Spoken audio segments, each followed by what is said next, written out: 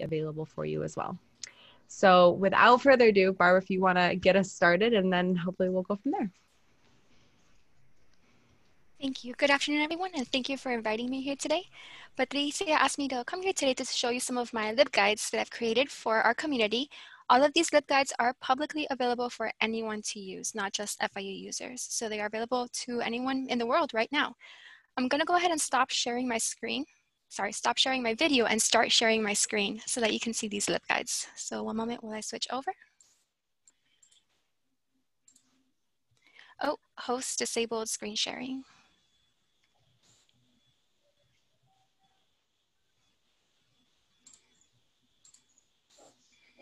All right, you have to make her a moderator. It's working now. So you should see my Firefox, which is open to the PubMed guide. Okay, the PubMed guide is currently one of our most used LibGuides at FIU. PubMed, as you know, is the #1 biomedical database, and it is free to everyone. So this is a LibGuide that not only the LibGuide is free, but also the resource is covering is free.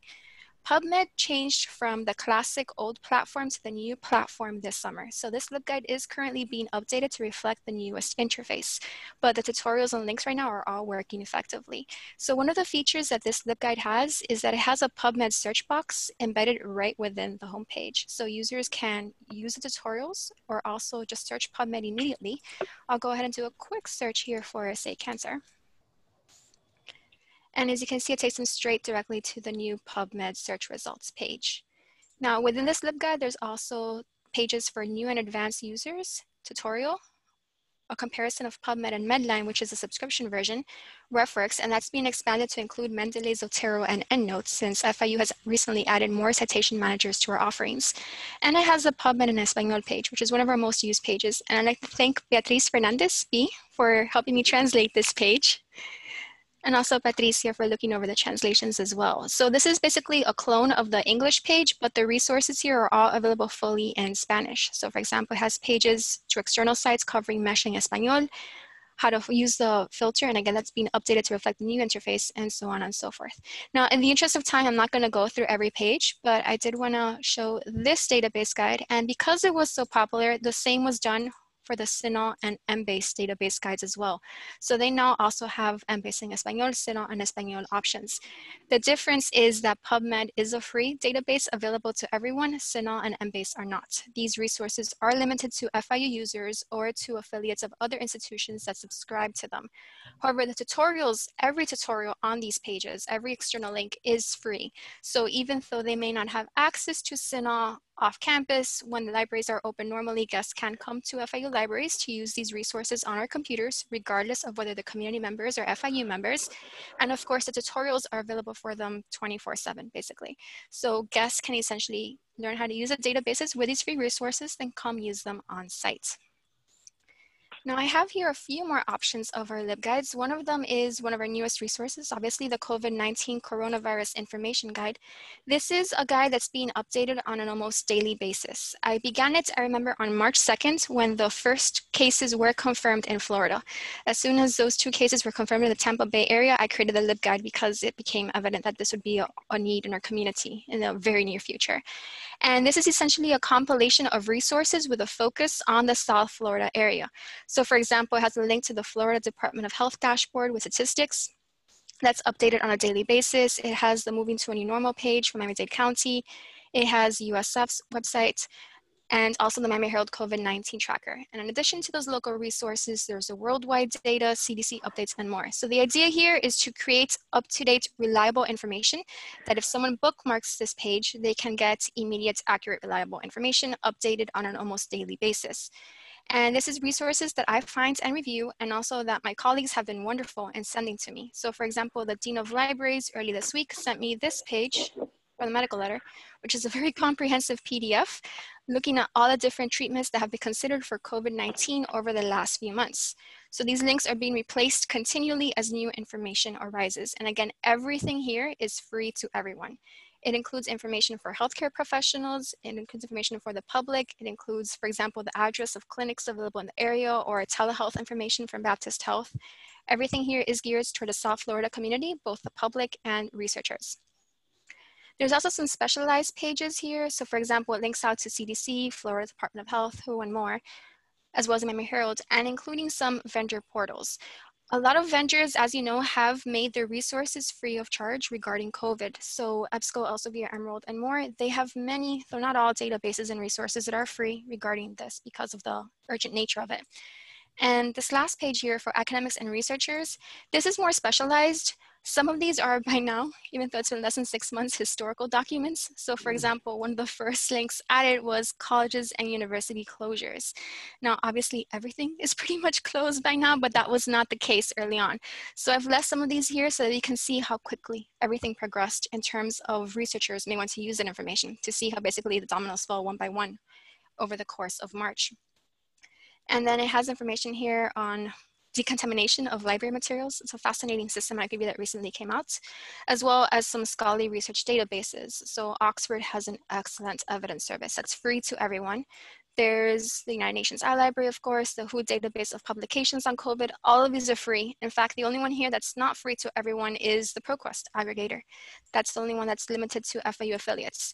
So that's something that's great that's come out of this, that many vendors have made their research resources free of charge regarding the coronavirus.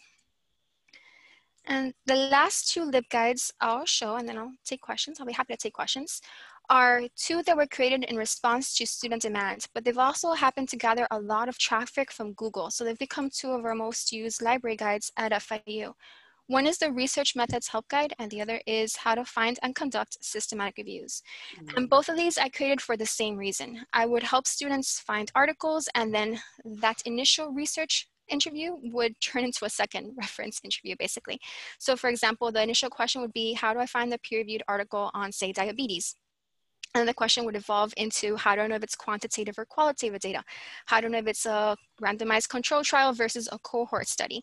So both of these guides were created for that purpose, to address these common student questions. And the Research Methods Help Guide, for example, includes a quick glossary of terms that students who are new to research may not be too familiar with, such as independent variable, dependent variable. It includes types of studies, types of research and data, and so on and so forth. And for example, if a student is tasked with finding a case control study, it'll define what that means, and then I'll tell them, if they hover over the link, how to find that particular type of study in the databases. So for example, in CINAHL, they would have to use the heading case control studies. In Medline, they would use this particular mesh term to identify that type of study. And again, even though some of these resources, as you see, have a lock, meaning they're limited to FIU users, they can be used on site when the libraries are open, but the information here is available to everyone. So all these definitions, all these instructions are available free to anyone in the world, essentially. And of course, it has external links to websites. For example, Himmelfarb is excellent, and it links externally to their website as well. It also had some additional resources, such as books and some videos available at the libraries, as well as for a particular community, offices on campus that can provide additional help with research methods. And in that vein, there's the Systematic Review LibGuide. So again, it's focused specifically on the systematic review study type, which is essentially looking at basically all the evidence that has been published on a particular research question. So for example, is zinc an effective treatment for the common colds? The researcher would look at all the studies on this topic published in PubMed, CINAHL, Embase, and other databases to answer that question comprehensively. This arose out of a course that was created for social work. Public health had a similar course at FIU, and basically the students had to devise their own systematic review over the course of a semester. So this guide will basically provide a compilation of resources that can be used for systematic reviews. And some of these are subscriptions. So for example, FIU subscribes to Covidence, but there is a free trial available. And some of these, like the Stellarasa and Ryan, they're available to everyone. They're free tools.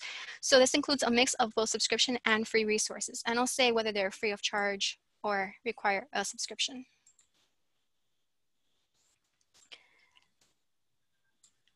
Find systematic reviews, again, a mix of free and subscription resources available. Some are specialized, others are general. And then the most comprehensive part of this guide is, again, it's meant to be non-friendly for students, so it does have some kindergarten caliber clip art here.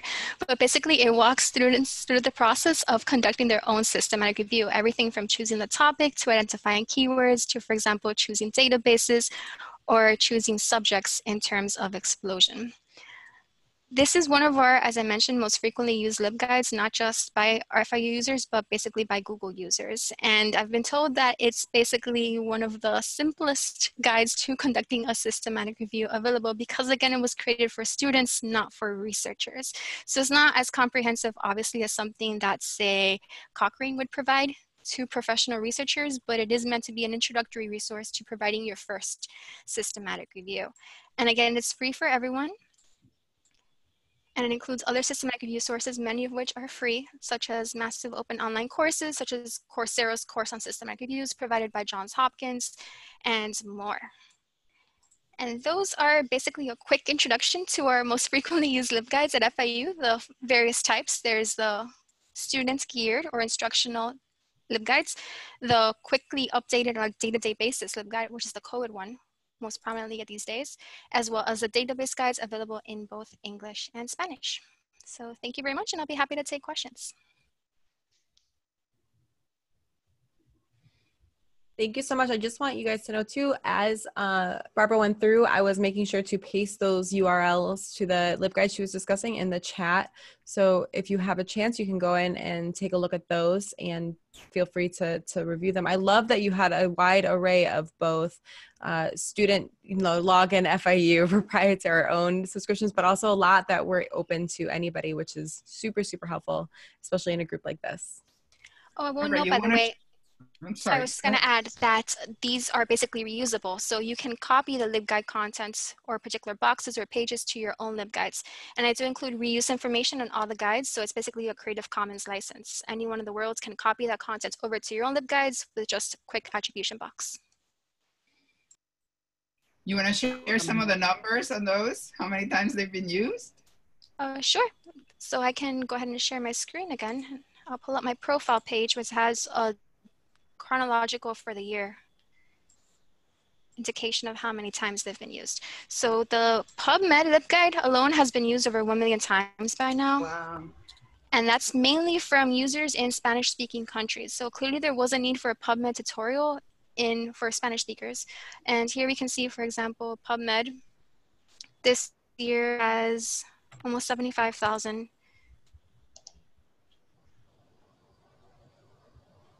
And Base Guide and SIN are both in the low thousands. The How to Find and Conduct Systematic Reviews, that's garnered about 5,000. And then most of those would be external users, not just FIU affiliates. The COVID-19 was about 3,000 so far this year.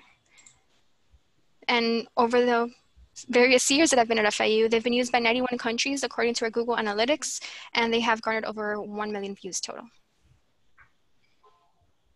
That is impressive. Mm-hmm.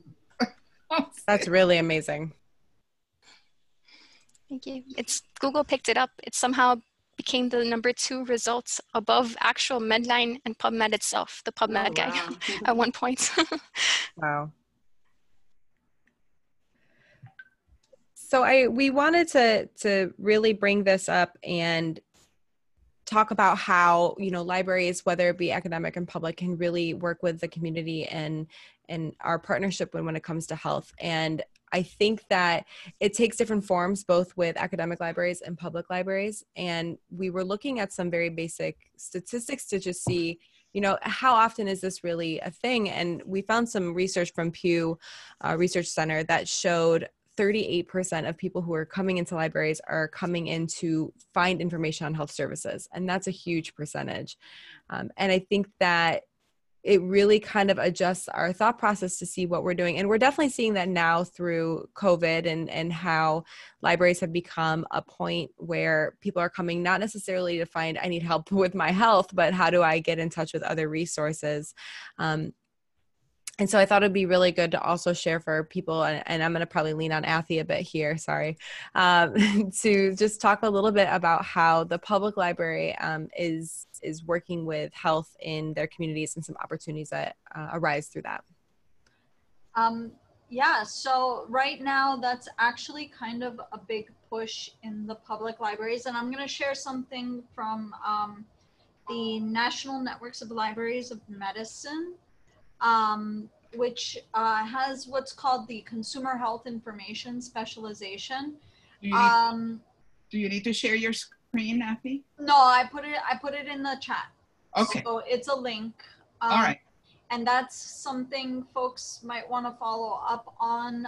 Right now for the NNLM, if you're a public librarian, they actually will fund the application fee, which is $75, for the consumer health information specialization, which is at the link that I posted in the chat just now.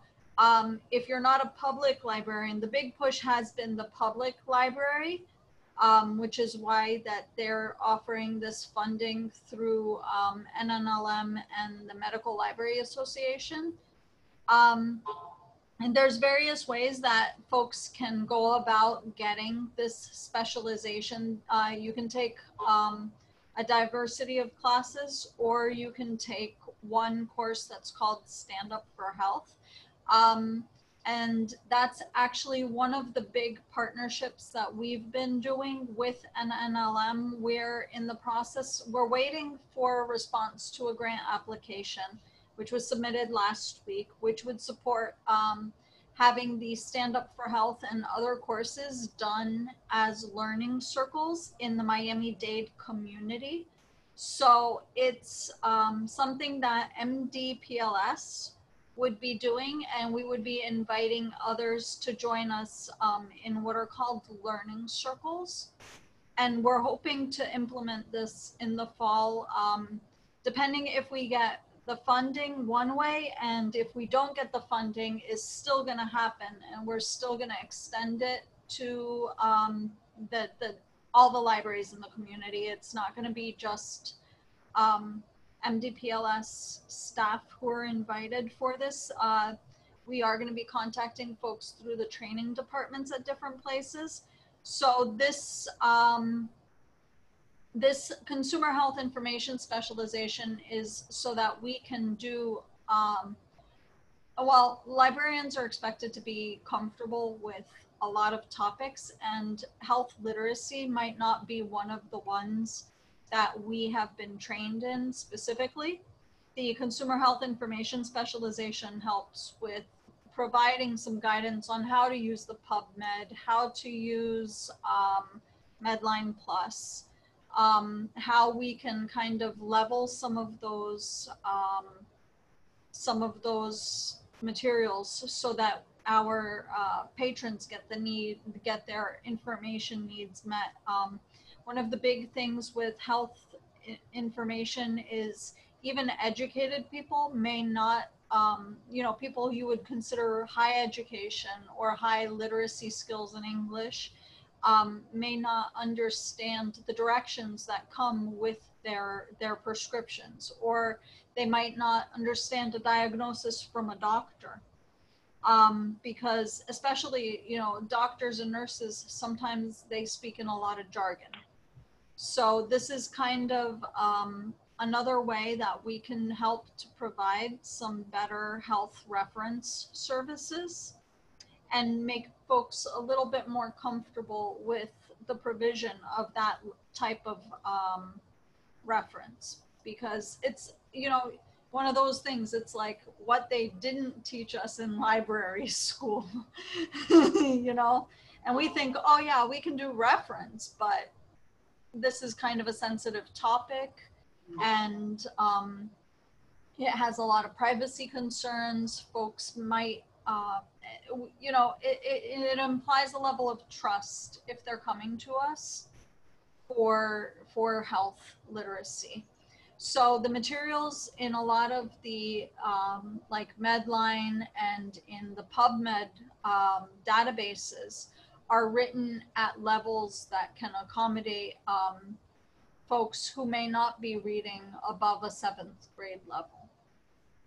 And they're a little bit more straightforward, and they're not like going into Google and finding something that's written with an obvious slant. So they're good materials, they're vetted. And that's one of the things that we're working on, is encouraging folks to get the consumer health information specialization within the system.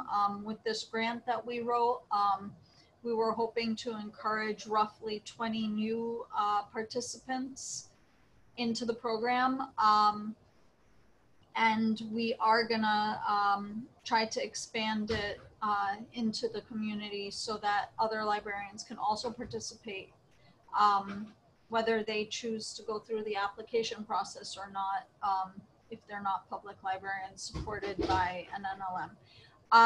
So the public libraries are also gonna have the Westchester Health and Wellness Center installed at the Westchester Regional Library, which used to be West Dade on Coral Way. They changed the name, and that was its funding from its GOB funding. So we are guaranteed that it will be built. The groundbreaking will happen officially next month, and we're expecting it'll be online essentially by the middle of 2021. And it's going to be a 3,000 square foot facility that has an auditorium and a health literacy reading room that's going to be manned by librarians in some capacity who will help folks to get the information, the health related information. It's going to have an auditorium that will hold roughly 100, 120 people. Hopefully, if we ever get to go back to meetings that can actually happen in person. And the design there is that it would help us to develop some partnerships with local health providers to do courses, to do classes, to do even like exercise type of things. So if there was a Zumba or a yoga, you know, those types of things, it would be a facility that augments the wellness activities that the library is involved with. Matthew, where is the facility going to be? It's going to be next to West Dade Regional. They changed the name of West Dade to Westchester now. So okay. It's the library that's on Coral Way. And they did they did the official groundbreaking with the commissioner who did the funding and whose project this was back a few months ago when we still could do activities, but the equipment to come and dig up the ground is going to start happening probably next month. They did say that they were doing the real groundbreaking next month, and we're hoping to have it online by the middle of 2021. The county has a number of health initiatives. If anybody is interested, you can kind of rummage through the Board of County Commissioners, their resolutions. And so health is a focus for the county as well.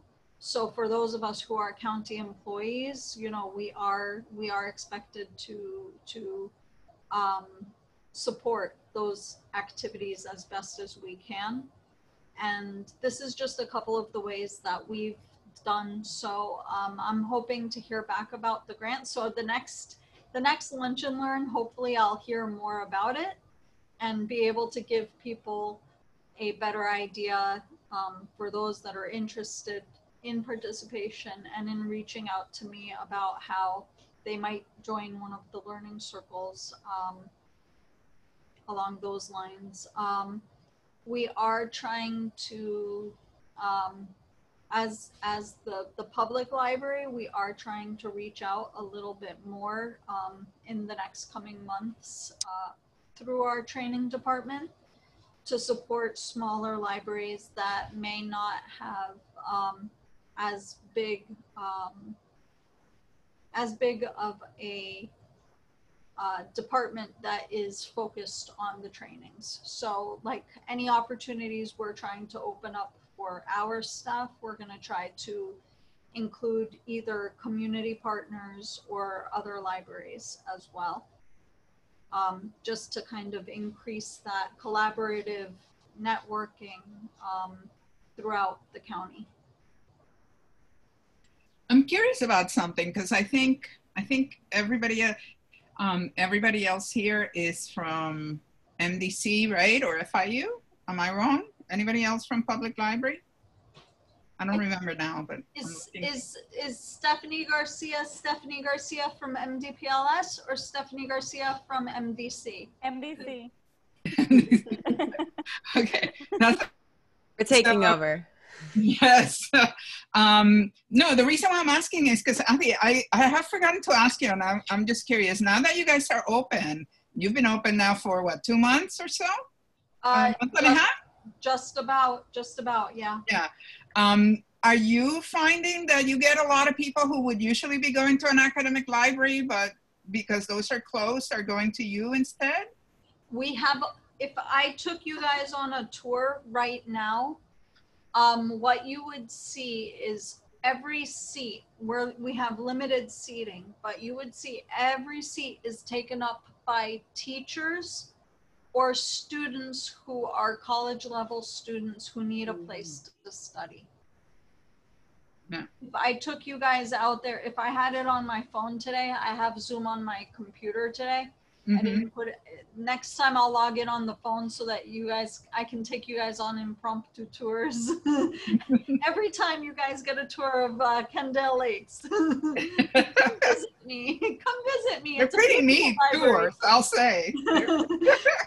Well, I'm lucky because I feel like, you know, I kind of feel like my library is a little bit Valhalla. It's like, it's the warrior's heaven.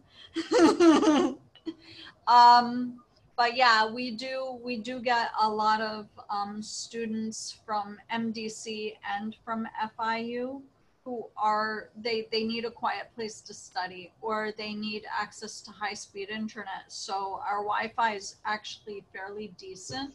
We did expand our Wi-Fi at the beginning of the reopening. We had extenders installed at all of our facilities. So it expands it well into our parking areas. We have a number of spots that are marked as Wi-Fi extended. So like folks who might I've seen that on a couple from other libraries. I didn't know MDPLS was doing it, but I saw some libraries that had parking spots with signs that say drive up Wi-Fi. Yeah, that's what we've got it at all 50 branches, depending on how close the parking is to the building. And for us, it extends well into the garden, and because we're next to a park, the park also has their Wi-Fi. So essentially, there's full coverage for almost a city block surrounding Kendall Lakes. Yeah, that I feel like that's something that we should really be making sure on the MDC side that our students, and FIU probably also, that our students are aware that the libraries do have this as a resource. Because I know a lot of times one of the biggest issues with going back to school is the struggle of how am I going to manage being online when I have, you know, my brother's in high school and my mom has to take a meeting and all of this stuff, and a lot of the Wi-Fi is being drained even if you have the devices, and if you don't, then using the library to have devices also. Well, I will say too, it gives you the opportunity too, because folks might not be comfortable coming into the library, but they're perfectly comfortable to sit in their car for 20 minutes if they need to do something, do bill pay, do you need a break from your kids and you just want to drive up and use some internet. Yeah, exactly. Well, so I'm gonna go now. The funny thing is, I think that is so awesome because, you know, we have been joking. Me and Barbara have probably been in some of the discussions on this. You know, for a while there, after the governor vetoed all the funding for FLVC, which basically provided all of our provides all of our funding for not only a lot of databases, but also our remote access, off-campus access. We had a couple of different meetings where we were joking about how students were just gonna have to drive up to the parking lot and the garages and actually connect to our resources while on campus. And it is so funny that you guys are doing it and people are actually using it.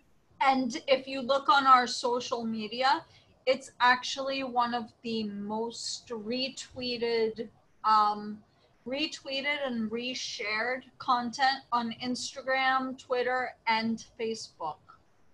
Like, wow. it's one of the things that really has hit home with people who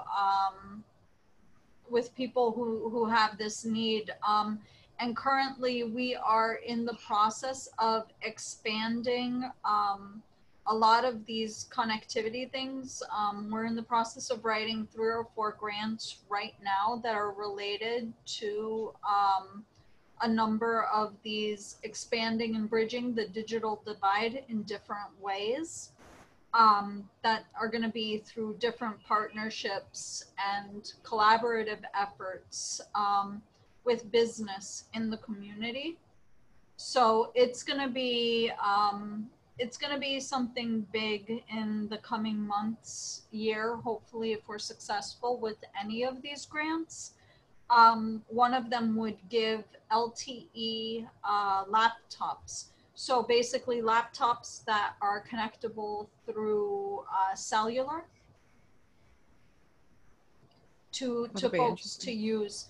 So that's one of the things, like, as people are starting to get back into entrepreneurial endeavors, as people are going back to school, or studying for tests, or need to be on a guaranteed internet connection for a test, because you think about it, how many times have you seen kids doing something online that is time limited, like a quiz or a test, and the hours of operation cut them short, or the computer session cuts them short and they don't realize it, and they lose work, or so it's going to be a great thing if it works out the way that we think it's going to work out. So they're tied to health stuff in the sense that we've had to change our reconstitution of services to address the public health guidelines, and as such, it's kind of related to this conversation, but hopefully we'll be successful. And Twitter, did you I found the tweet. You found the tweet, the tweet that's been shared a million times? Well, this was a lighter one, but it does show the drive up spots, which I thought was nice. Yeah. I will say also, and something that I think that I can speak for MDC, I'm assuming a lot of it's true for FIU also, but for MDC, a lot of us are our libraries are open to everybody coming in. So we do a lot of work with our community when it comes to, open, I just lost the word. Like job applications or or like signing up for insurance and things like that. Like all of these community processes. And there's a lot of resources that are out there that are aimed towards public libraries. And when we get the reading list at the end, you'll see that we've shared some of them. But there's a lot of resources that are available for us to help when we don't, because kind of what Athy was saying, these are the things we weren't taught in library school, right? Of how, especially in an academic library, how do I work with community members coming in who are trying to sign up for affordable healthcare, and I don't know those steps. So there's a lot of resources that are out regarding that as well. Go ahead. So just to support that, I'm adding something now, Caitlin, since you said it. The Public Library Association has an open resource called Digital Learn. And on there, they have modules. They have little learning modules about how to navigate some health literacy things as well. At this point, with Digital Learn, one of the grants that we did write was to get one that was branded with the MDPLS, because if we have it branded, we also have access. It's all open source code. And with that, we'll be able to develop our own courses. So I'm thinking along the lines of staff developing mini classes And these lessons are all very brief. I think one of the longest ones is like 18 minutes, but they run anywhere from 2 minutes to like 20 minutes long. So it's kind of a nugget of information without overwhelming. And it's kind of a nice introduction. So if somebody has a chance to look at digitallearn.org, that's one of the public library associations resources that is open and it's available, and maybe you guys that have the health literacy guides want to add that as well for folks who are looking to join like the ACA. Great. Are the Wi-Fi stations in the parking lots at all the libraries or just some? I think it's all of the libraries. Actually, I think according to the tweet I found, it's at Coral Gables, Coral Reef, Country Walk, Edison Center, Fair Lawn, Golden Glades, Hialeah Gardens, International Mall, and Kendall Lakes. Well, I can speak to that. They did expand that. Maybe they didn't add the Twitter. That tweet might be the original one. It's old now. Yeah, but I know other libraries also have it. Some of them, like the one in the Hammocks, West Kendall Regional, they may not, just because their parking spaces are well off from the library.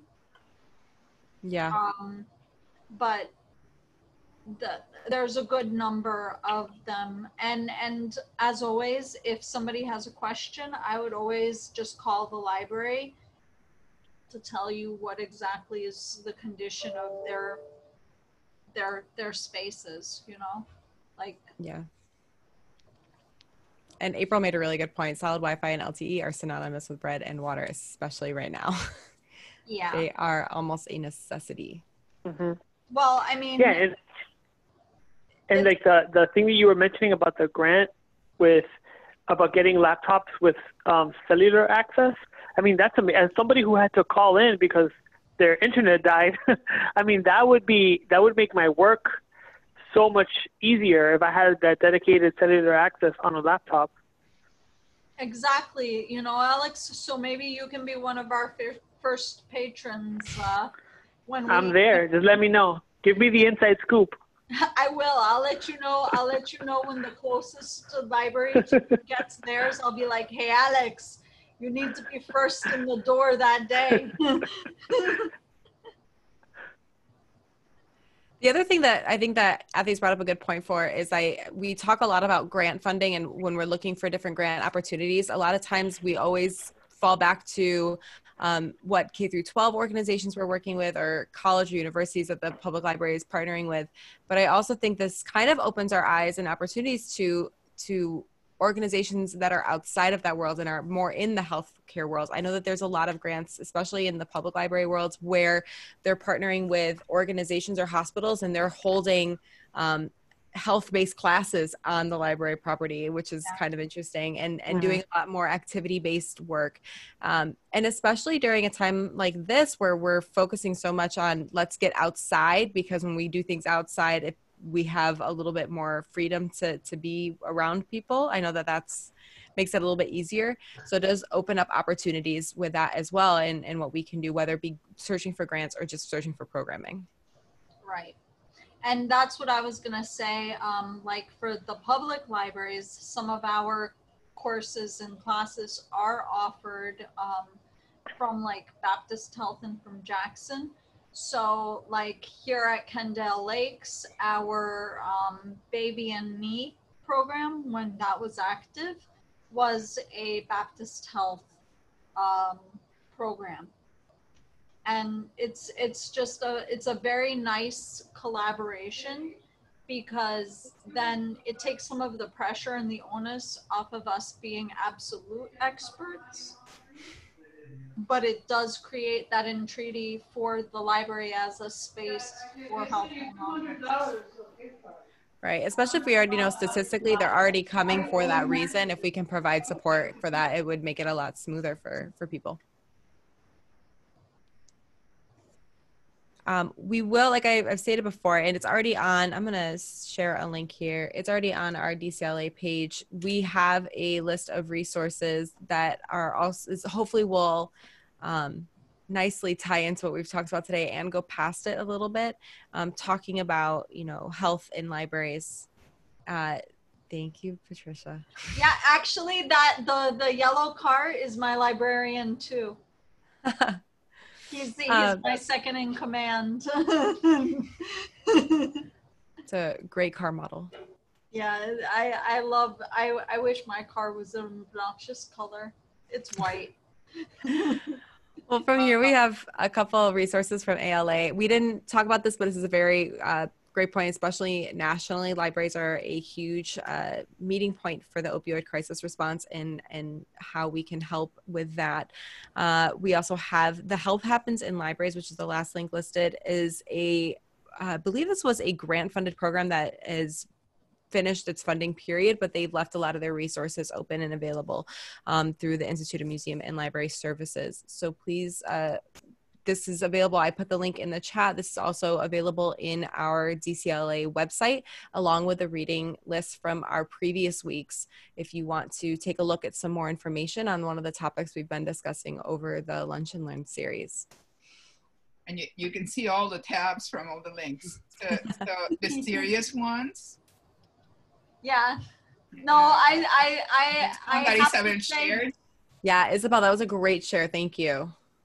And then, you know, this, and then there's the one that I contributed, which is totally like that unfortunately is the most important of all the things that we've spoken about, because, you know, it's incredibly salient since we were talking about internet access, and if you have a cat destroying your couch, your internet access is disrupted.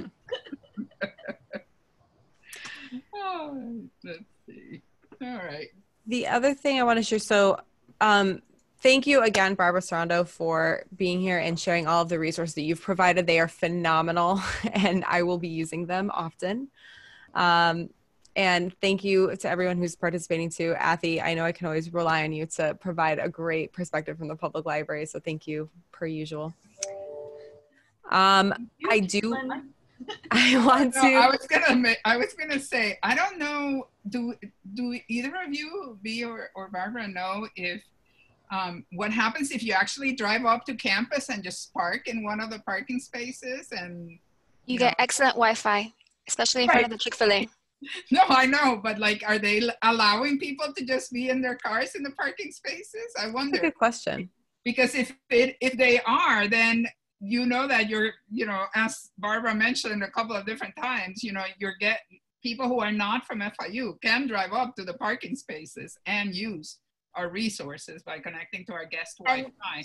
And that might be something nice for FIU to market as well, as they support the community, you know, because at this point, if most of the classes are going to be virtual, then possibly the thing that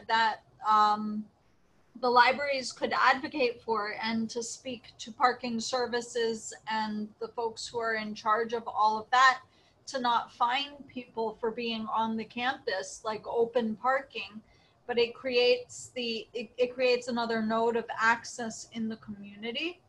And if there was a way that maybe IT could track the number of guest usership, you know, it gives a statistic for the impact that a public institution has on the community. That would be a positive impact as we're trying to go towards a recovery past pandemic. That's a great point. You know, I mean, it's an advocacy point and it's an impact point, you know. Definitely. As we're all reconstituting services, what is FIU's real support in the community? You know, MDC, the parking police are a little bit less militant, but at FIU, I've been given a ticket 2.5 seconds after something. I've been given a ticket, and I have a parking permit. Let me tell you, you don't get tickets at MDC, but the one thing is you get security that just public safety just follows you everywhere you go. Because I've driven on the Kettle campus and they just follow behind you. I'm like, okay, sorry. Sorry. So, Caitlin, I did want to say thank you so much for your role emceeing, as well as Patricia.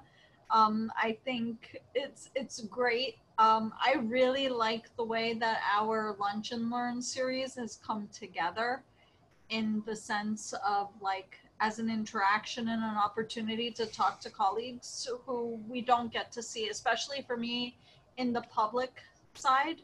I don't get to see you guys from MDC, and I kind of miss the academic side. I'm a year out from being one of you all. Yeah, you had a foot in both worlds.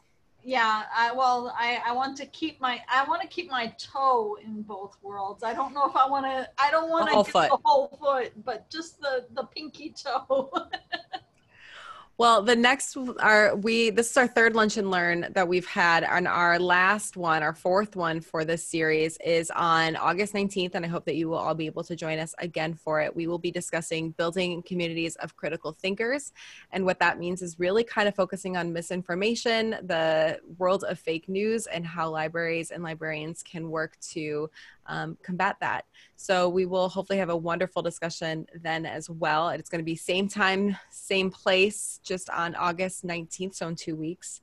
And we will be announcing the new DCLA board. I'm getting a note now. Let me double check if I'm missing anything else. I think that's about it. Please tell your friends to come join us on our last session. I really hope that you guys have been enjoying this, and I think it'll be a great resource for everybody, and hopefully something we continue in the future. We're also I think looking at getting maybe a survey together to get out. I'm thinking it might be best to do at the end of our next session. So if you've been a part of this series, we'll kind of survey on how you thought this went and what we can do something more like this in the future to meet your needs for you and your library. But that's about it, I think. Thank you all so very much for being here. Appreciate you all. Thank you. And thank you, Caitlin, for moderating. Here to support. Have a great day, everyone. We'll see you on August 19th. Bye, everybody. Bye. Stay safe. Stay safe. Be well.